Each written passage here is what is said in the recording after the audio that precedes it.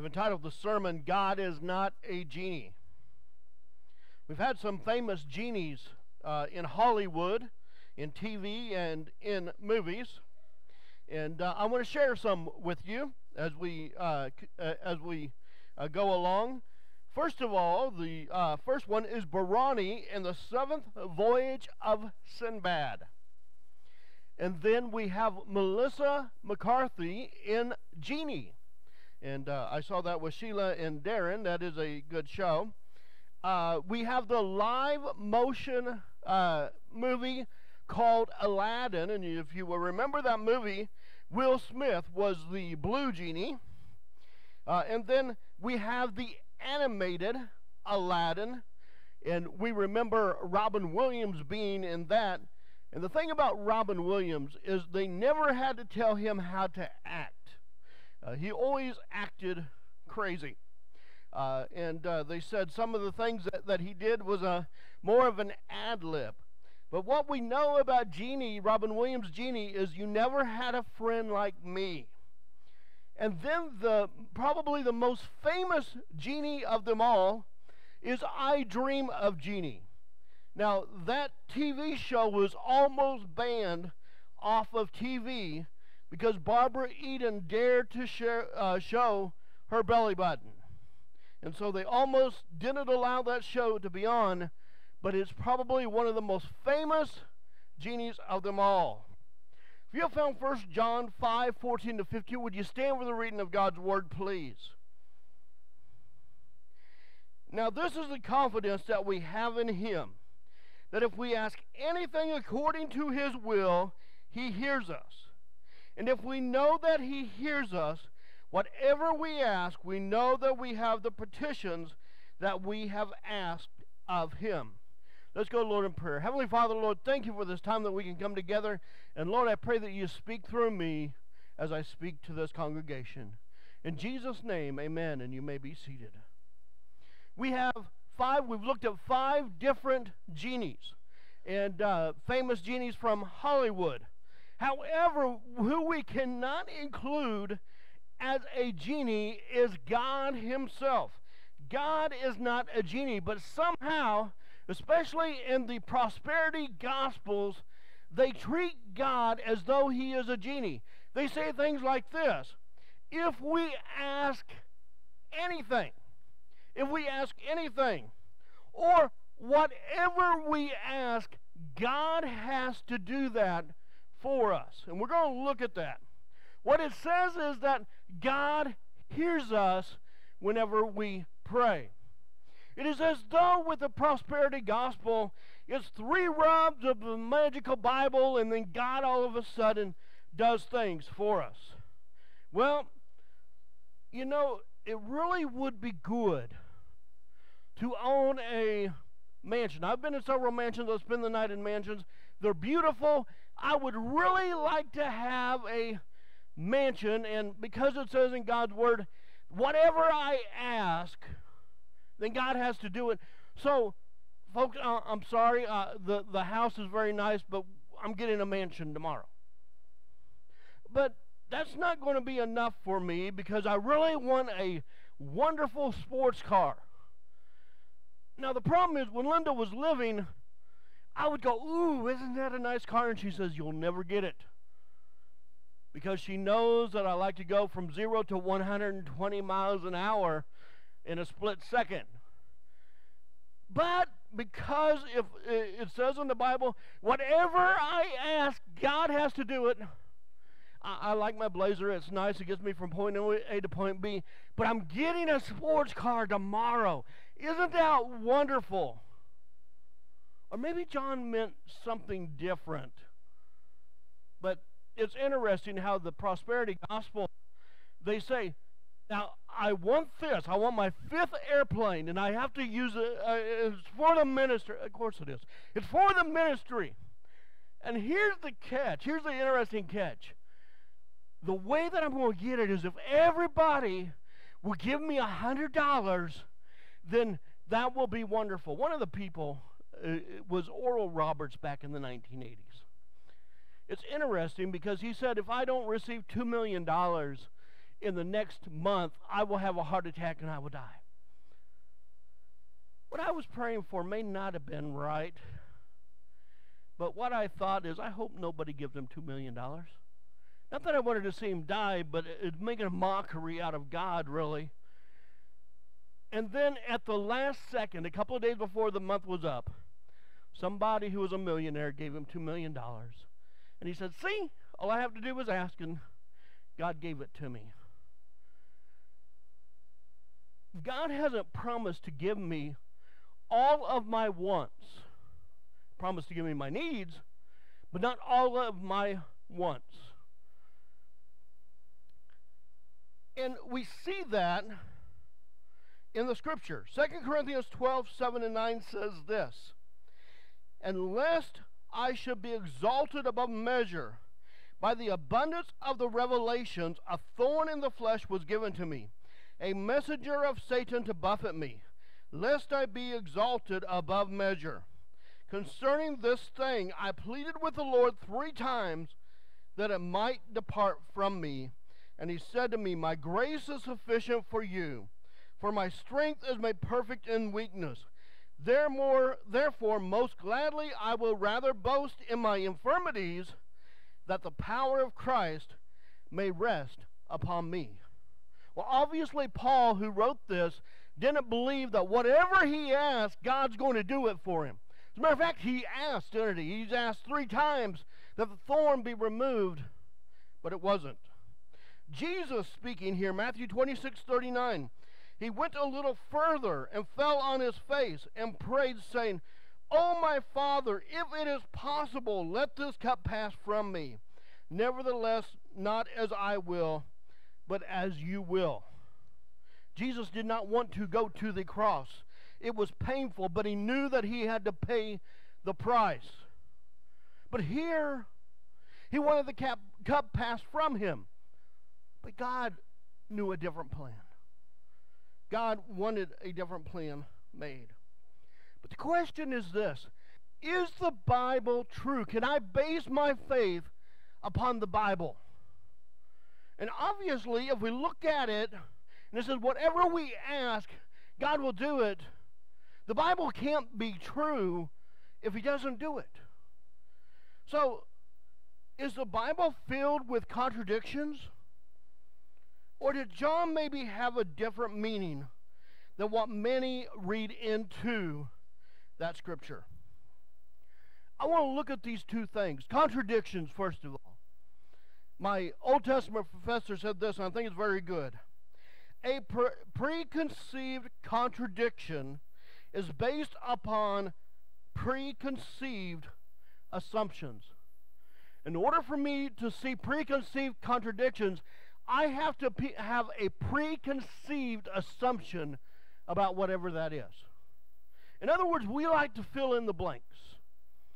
And speculate is okay as long as we don't make the Bible say something that it doesn't say. Now, science says a man cannot be swallowed by a whale and the man lived. Now, I think it's quite interesting that this is the case. The thing that they say is the throat muscles are too small for a man to pass through. Well, first of all, it didn't say that the big fish swallowed. It says that he was in the stomach, and our preconceived assumption is that he swallowed. And the second thing is this: nothing says that the big fish, the great fish, was a whale. So we've already put in preconceived assumptions about it. Now, that came up in a first grade class, educational class, and the teacher was so tired of the young student, saying that Jonah was swallowed by a whale. And so she called her on it, and she said, well, when I get to heaven, I'll ask Jonah himself what happened. And the teacher, thinking that she was going to be smart, said, well, what if he doesn't go to heaven? The young child looked at the teacher and said, well, then you ask him. So we have preconceived assumptions about certain things that we don't have the facts with. As a matter of fact, what they have found out now, and it is in the Guinness Book of World Records, a whale can swallow a person and they live. Ask in my name. John 14:13 says this, and whatever you ask in my name, that I will do, that the Father may be glorified in the Son.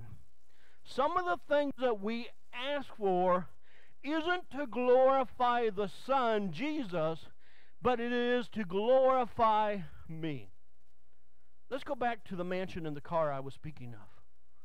Is that to glorify God? Well, I can make it up to be. You know, I can get around a lot better with a really nice sports car.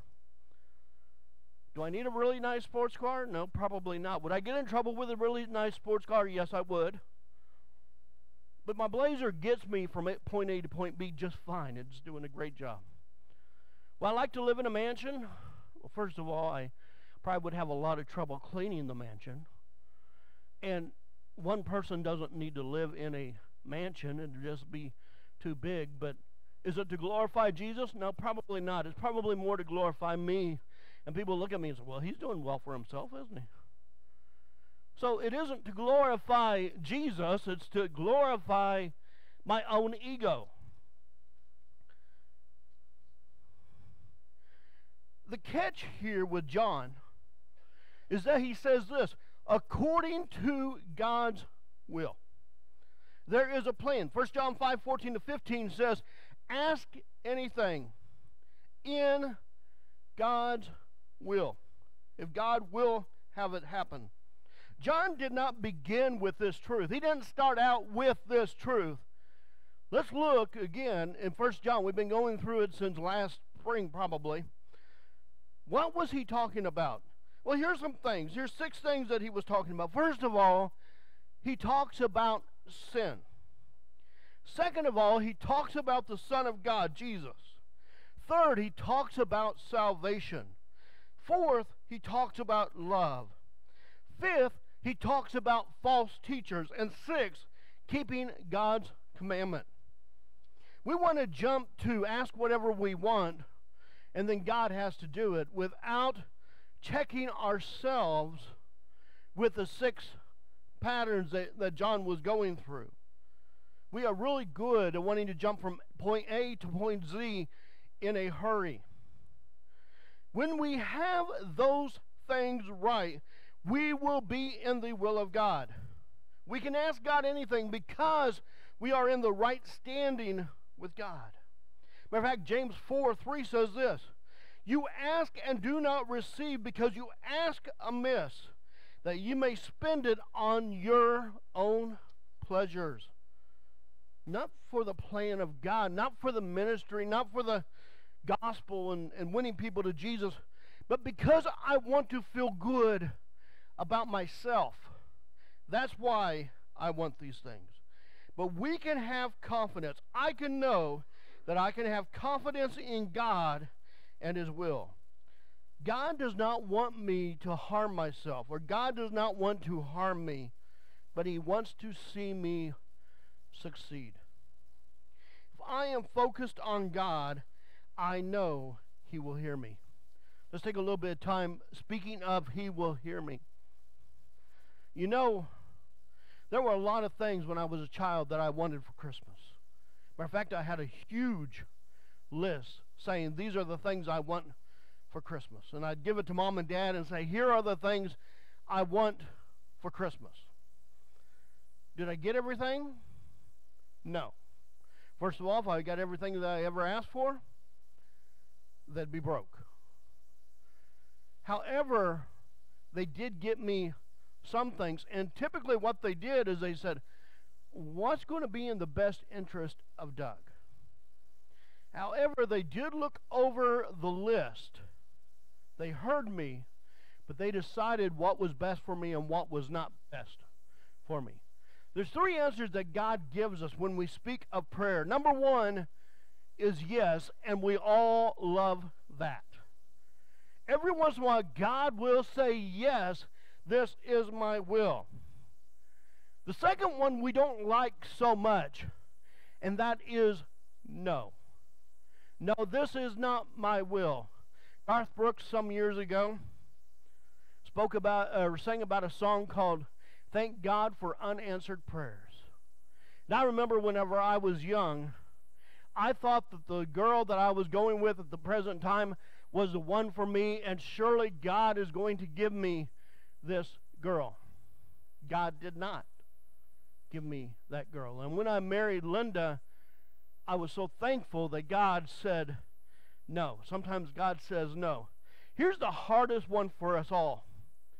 God says wait. Because we want it, and we want it now. We are not patient people. Especially when we know that God's going to answer that prayer, but He says wait. We should ask this question: what lesson is God wanting me to learn through this journey that I'm going through? We must know who God is and also who I am. For I know beyond a shadow of a doubt with full confidence that God will see me through. But He doesn't always do it the way that I want Him to.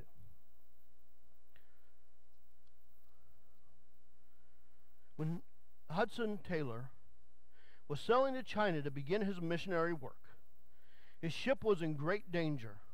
The wind had died, and the current was carrying them towards sunken reefs, which were close to islands inhabited by cannibals. So close they could see them building fires on the shore. Everything they tried was to no avail. In his journal, Taylor recorded what happened next. The captain said to me, "Well, we have done everything that can be done," which is a really good place to be. The captain said to me, "Well, we have done everything that can be done." A thought occurred to me, and I replied, "No, there is one thing we have not done yet." "And what is that?" he queried. 4 of us on board are Christians. Let us each retire to his own cabin, and in agreed prayer ask the Lord to give us immediately a breeze. Taylor prayed briefly, and then certain that the answer was coming, went up on the deck and asked the first officer to let down the sails. "What would be the good of that?" he answered roughly. I told him we had been asking a wind from God, that it was coming immediately. Within minutes the wind did begin to blow, and it carried them safely past the reefs. Taylor wrote, "Thus God encouraged me, ere landing on China's shores, to bring every variety of need to Him in prayer, and to expect that He would honor the name of the Lord Jesus and give the help each emergency required. Knowing that our prayers touch the heart of our loving Father in heaven, and that He can meet any need, we should be confident that He will hear and answer. When we cry out to Him, God will indeed answer." There are many needs here this morning. Many things that we need. We are praying about. And I don't know every prayer request that's in your heart, but God does. The number one biggest need in all of us is to know the saving grace of Jesus Christ. Without knowing or having the saving grace of Jesus Christ, our prayers are invalid.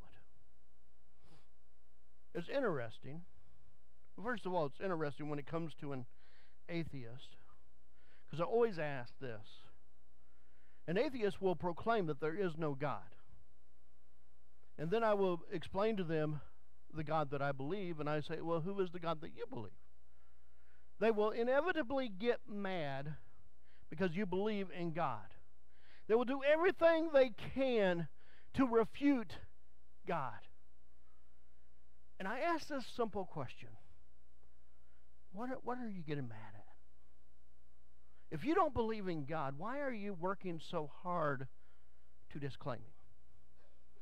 If I don't believe in something, I don't try hard to dispute it.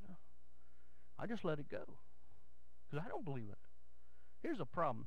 The leading atheist said this: there is no such thing as an atheist. They are just lying agnostics. You see, if we believe that there is a God, we also have to believe that there's something that we need to do. We need a Savior. And that's really the problem. Because if I proclaim that Jesus is Lord, then that means that I no longer have control over my own life. I can't make my own decisions. I have to go to the Bible and say, what does God say? What is God's will? However, those who do know Jesus Christ as Lord and Savior, we are able to go to the throne. As a matter of fact, Hebrews says we're able to go to the throne boldly because God is our Papa, our Daddy. But He doesn't always answer the way that we want Him to, because we ask for selfish reasons. I remember when my wife was passing away. I was driving from Greenville to Vandalia, and the Lord spoke to me and said, I'm calling your wife home. I screamed, no, you can't have her. That didn't stop God from calling her home. I went through a year of struggle. But what happened to if I ask anything in God's name? Here's what I realized. If she would have continued to live, there are many things that would have set her back. You see, there are many people who deal with something. She had a brain tumor. One of the things that she may have encountered was Alzheimer's and dementia. I'm not quite sure I could have handled her living and not knowing who I am. I'm not quite sure I could have stood the things that she could have gone to. There are a lot of people who don't believe in God because they've taken their loved one. And they may say something like this: I prayed for healing, and she wasn't healed or he wasn't healed. If they know Jesus Christ, they were healed. They were healed better than here on this earth because they're called home and they are healed. We don't understand all that God does or all that God calls us to. And that's called faith, to know that He really does have our best interest in mind. He wants to see us prosperous. Over the last month and a half, I've had to make a decision to give up my refereeing and my umpiring. First of all, I don't like the idea that God asked me to give up anything. I just don't. And it was selfish, but I wrestled with that, and I said, okay, God, then what am I going to do? Every time I went to study and take my test, it's like, you won't be doing this next year. I'm like, what?